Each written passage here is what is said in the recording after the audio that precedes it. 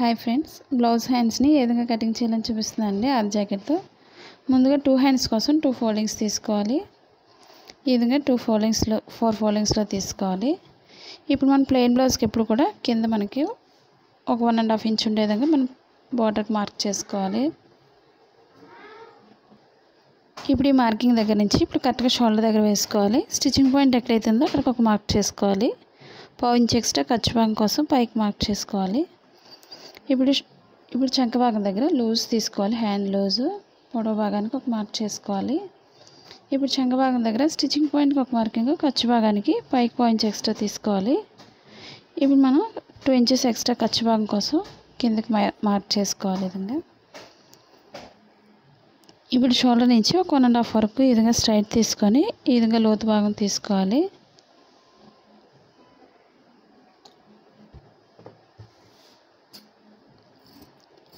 ఇప్పుడు ఈ విధంగా పైనుంచి లోతు భాగం తీసుకోవాలి చంక భాగానికి.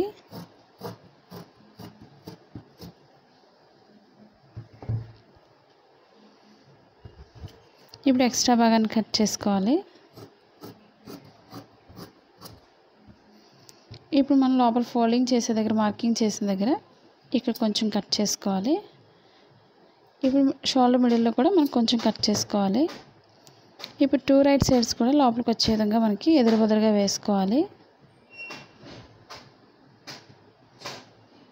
ఇప్పుడు మనం ఒకదానిపై వేసుకోవాలి. రైట్ సైడ్స్ రెండు కూడా లోపలికి వచ్చే విధంగా. ఇప్పుడు ముందే మార్కింగ్ చేసుకోవాలి. ప్లెయిన్ బ్లౌజ్ తెలియదు కాబట్టి పైన భాగానికి వెనక భాగానికి కూడా ఈ విధంగా. ఇప్పుడు స్టిచ్చింగ్ పాయింట్ నుంచి మనం సన్నగా లోతు భాగం తీసుకోవాలి. మనం ఈ విధంగా లోతు భాగం తీసుకోవడం వల్ల మనకి చంక భాగంలో ముడతలు లేకుండా పర్ఫెక్ట్గా వస్తుంది. ఈ విధంగా 2 పొరల మీద మాత్రమే తీసుకోవాలి. స్టిచ్చింగ్ పాయింట్లో మనం కొంచెం కట్ చేసుకోవాలి.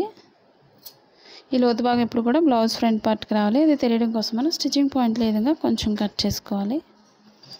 ఈ వీడియో మీకు నచ్చినట్లయితే లైక్ చేయండి, షేర్ చేయండి, సబ్స్క్రైబ్ చేయండి.